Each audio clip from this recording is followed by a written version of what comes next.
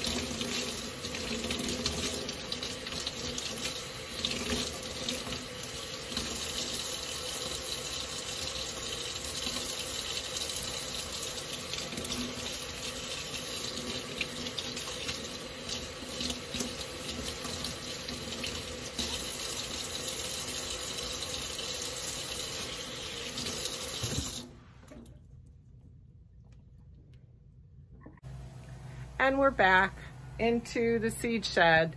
It's been a couple days since I showed you the strawberries that I was going to set out and prepare. We've had some really crazy times around here, so I wasn't able to get to them, but that's okay because they're doing wonderful. I brought you out in the seed shed today. I'm gonna get these started in my cups. I have these plastic cups with holes in the bottom of them, and they recommend on the site that you use about a 5-inch cup because of the root length. And these root lengths, you can tell, are pretty substantial. So you don't want to crowd them in a small pot. This is just going to allow them to grow quicker so that we can get them up potted. Now I'm going to take these and put these all in the pots. They recommend that you bring them in the house for 2 weeks until they sprout 4 leaves on the top of each plant.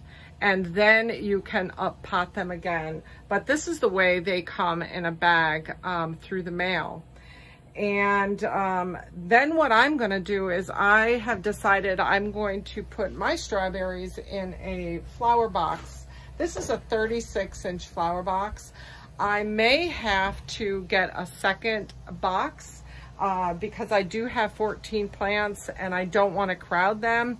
But for right now, the next 2 weeks, these little cups are going to be fine, and I can determine really how much space I need in order for them to grow. I decided to put them in the flower boxes because we have so many ground critters here in Florida, and they will climb over my boxes. You've seen the problems I've had with rabbits, which are not my problem anymore, but I do have little rodents that come up from my back canal. And also I have my birds that come into my yard. Let me show you really quick. So this is an egret. He is right outside in my backyard. And we had the sprinklers on last evening, and they fly in and get the grubs or the little frogs or worms, but generally they come in a pack. I don't see any but him, but when I say a pack, I'm talking close to about 30. So you can see that's another reason why I need to get them in a location up by my front porch where I can kind of monitor them right outside of my kitchen window. So I'm going to turn you around and we're going to get started getting these little strawberries put into their planters. Starting with the soil, their recommendation is to start with 70% soil or topsoil and 30% of sand, and that is strictly for good drainage. So I'm going to go ahead and I'm going to blend this together. Now, you don't always have to be precise, but you want to get as close to the ratio as you can, and that's just for adequate drainage. Strawberries need not to have their roots stay wet. They will rot. To be quite honest with you, I did purchase a set of strawberries previously, and I wasn't able to get on top of them soon enough, and I actually lost them by having them in water.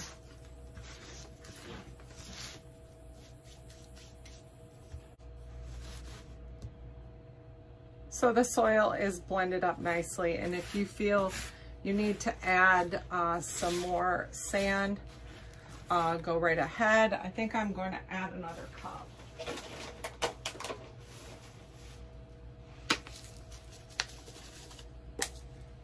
Now, as you can see, this soil is a nice blend. It has some perlite in it for moisture retention if you're not going to stay up on top of the water, but it also has a nice consistency of sand in it for the drainage.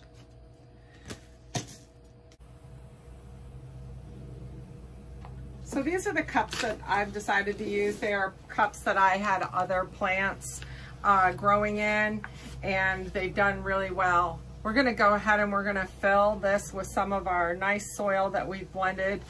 And I personally like to hold the plant up on top of a small amount of soil and then pour the soil around it. We're going to plant to the crown of the strawberry plant. You don't want to go higher. You'll cause rot to the plant itself. You just want to get the roots covered. And again, I take these and I dunk them in water to give them a nice drink before they go into their soil. So I'm going to go ahead and put this in a cup, and then we're going to add soil all around it until we get the soil to the crown. We're going to do this with each plant and then nicely water it. And that seems to work really well. You'll see this soil that I've chosen to use has not only planting soil, but it has perlite in it, and the sand. The sand gives it such a nice drainage for these strawberries. They're quite particular. So, and there we have our first one. Now I have 14 of these, and then what I'm going to do is I will take them and put them inside this planter box and take them into the house as I prepare them for the next 2 weeks and keep them watered inside the house. So let's do another quick one. Again, I use a little bit of soil in the bottom. Take your strawberry, dunk the roots, give them a nice drink, then go ahead and we're going to add soil to the crown of the plant. Let's turn. This also ensures when you hold the plant down there and you have this clear cup that you can see that the dirt is filled up and you have your roots nicely placed. So there's our number 2. And he's looking really, really pretty. So we're gonna wait until this has actually 4 leaves, and then it will be ready to transplant.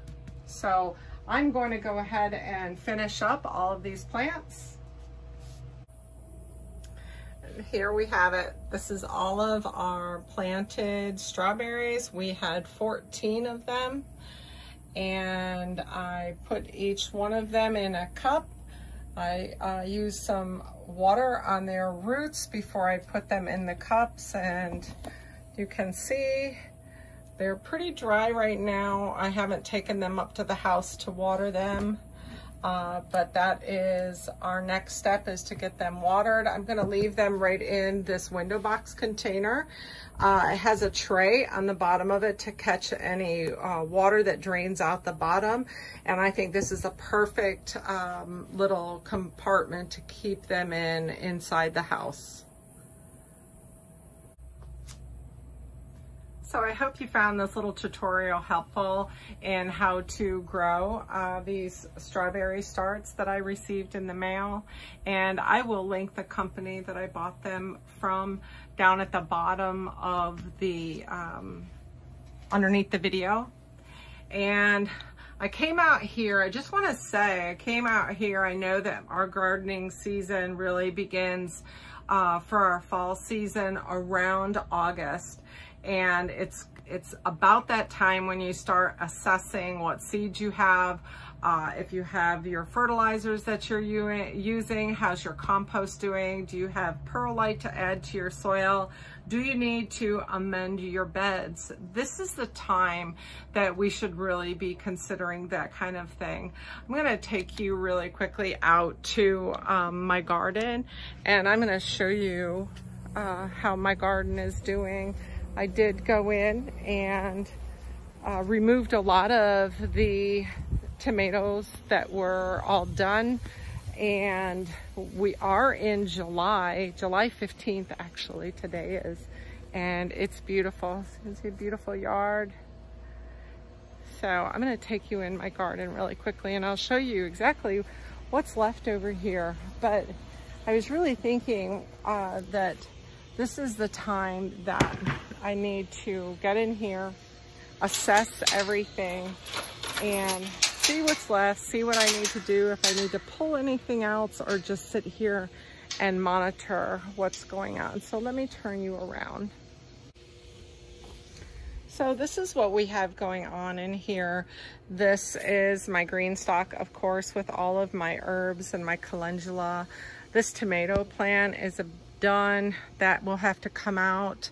Those 2 buckets back there had sweet potatoes, but I wasn't quite sure whether they were going to do well for me this year. So I did pull them out and I put some peonies in there. I had to amend the soil and see if I couldn't get those to grow. These buckets are empty, and this of course is my one sweet potato that I have in a bucket left, and my spearmint, and this over here is my huckleberry, and of course this beauty is my powder puff tree. And then on this side, this was the sweet potato that I tried in the bale of hay. It's doing okay, but I'm just gonna leave it there. It needs ample time. This is a elderberry tree that I pulled out. I have 3 others that are doing amazing. And then I have basil, my peppers that I just kind of threw in here for some fun. And then these over here are huckleberry. What I did was I took 2 of the huckleberries and I pulled them out of the pots and put them in planters. I want to see how they're doing, and they actually seem to really like being in a planter.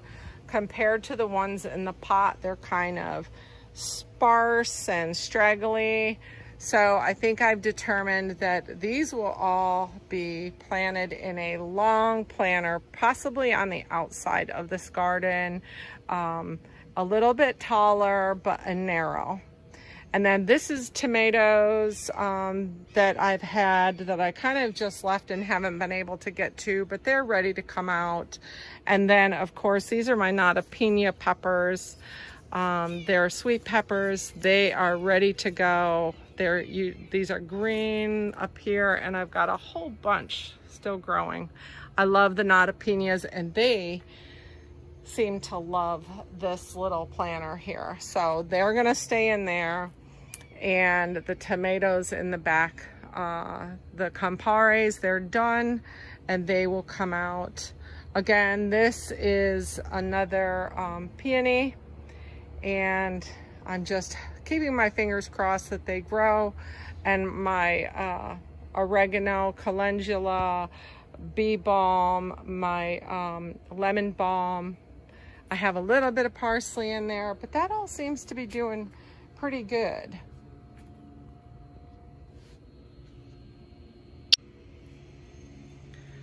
So it's getting to be that time where you can see the struggles that happen with the weather being the way that it is. And I'm just going to leave well enough alone, get out here and pull the tomato plants. They're really doing us no good being in that soil anymore. And this little planter right here, the 4x4, I actually went ahead and I amended that planter. I put King Neptunes in there. I put some peat moss in there. I really added a fair amount, like a wheelbarrow full of peat moss in there, because the soil was very dense, and I could see that a lot of my tomatoes that I had in there previously were struggling. This pepper box right here that I showed you and I had restarted, you can kind of see where it should really be amended. I took this soil and I pushed it all over up towards this huckleberry, and that's doing really good. So by trial and error, you find what works for you in your area, and I think by having this small garden, I can expand on this garden now, knowing the things I can grow and the things I can't grow. I know what I need to do to the soil to prepare it for the next growing season, and not be afraid of making mistakes and learning along the way. And that's another thing I wanted to be frankly honest with you about these strawberry starts. Now, it's the first time that I've grown them down here in Florida, and back up where I'm originally from in upstate New York, you just frankly can find them in the yard. When you mow, you can just bend down and grab them. They're about the size of your thumb, but you can literally pick them up and eat them right there. While I have you out here at the bees, I'm going to turn you around and show you another pest that we have down here. we're always dealing with so many different little critters, and these lizards are a pest.